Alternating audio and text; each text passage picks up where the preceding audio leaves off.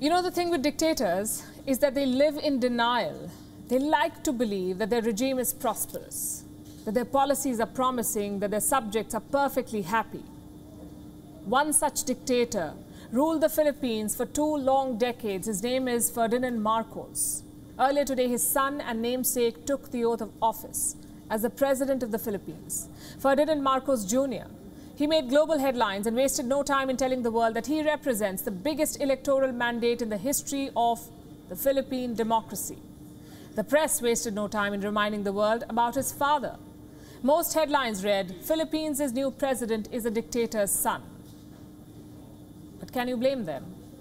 For many, the name of Ferdinand Marcos means brutality and abuse. Marcos Sr. was a notorious man. He imposed the martial law. He maintained absolute control over the media and the courts. Under him, dissidents were tortured. Political opponents were murdered. Ferdinand Marcos was booted out of the Philippines, overthrown by a people's revolt.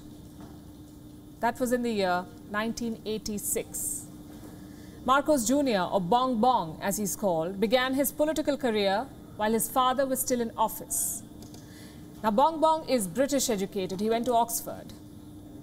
In 1981, he was elected vice governor of a province called Ilocos Norte. Within 2 years, he became governor, congressman, and then senator. In 2016, he ran for vice president, but he lost. He's now 64 years old. Earlier today, he placed his hand on the Bible and took oath of office as the 17th president of the Philippines. With him was his wife and 3 sons. Si Ferdinand Romuald at wikain ang aking mga tungkulin. Ang aking talaga, ang aking sarili.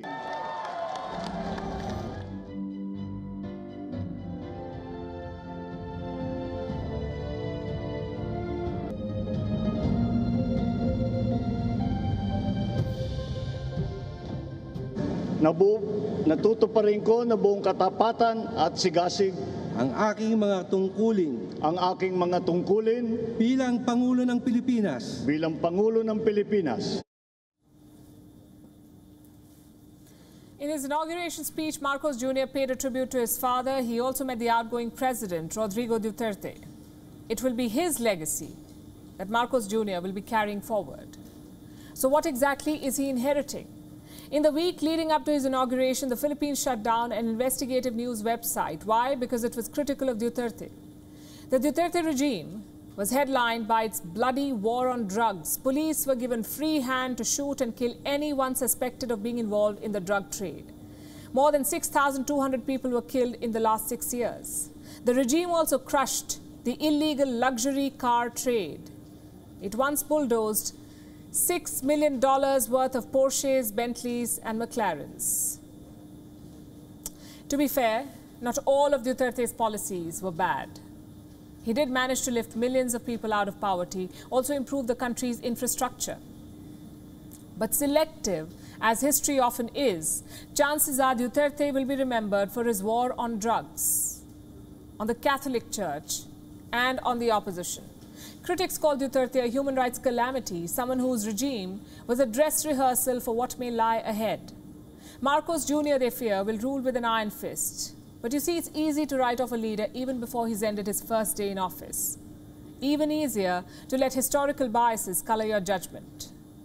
Marcos Jr. has not kept his policies under wraps. He has promised to tame inflation, also halve the cost of rice, boost production and strengthen food security. In fact, he has appointed himself as the country's agriculture minister. The president has also promised to boost jobs. What about foreign policy? Duterte openly quoted China. He overlooked the Philippines' maritime row with Beijing. He also set aside the international ruling, the one that said China did not have historical claims over most of South China Sea. It came in 2016. Duterte put it aside. He cozied up to China because he wanted their money. At one point, he was ready to scrap a key military pact with the US if it came to that. Marcos Jr. says his government will elevate ties with China, but it will not compromise on sovereignty. Also, he'll be walking a quote-unquote very, very fine line. That's what he said. What about domestic affairs? What does Marcos Jr. mean for Manila? What does he bring to the table?